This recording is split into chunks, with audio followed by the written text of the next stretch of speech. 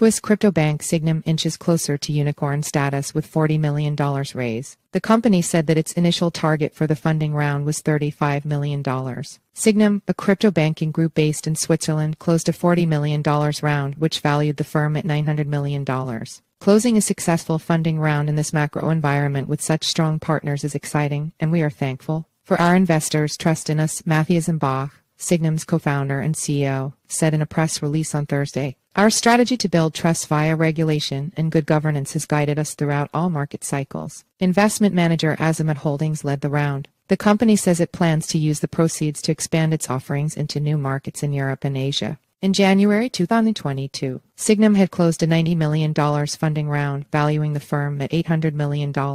Since the close of the last round, the bank's assets under management have grown to $4 billion, with 1,700 clients from more than 60 countries. The broader industry is emerging from the crypto winter, and investors and market participants are increasingly seeking to partner with trusted and well-managed financial institutions. Gerald Go, the firm's co-founder and CEO of its Singapore operations, said in a release. For Sygnum, this fundraise will allow us to further build out our suite of fully regulated solutions to support investors as they increase their exposure to the asset class. In April of last year, Sygnum participated in the $23 million fundraise for staking provider P2P.org. P2P is developing a new intermediary-focused infrastructure platform, leveraging the recent Shanghai upgrade of Ethereum to enhance user experience in staking and fuel expansion initiatives.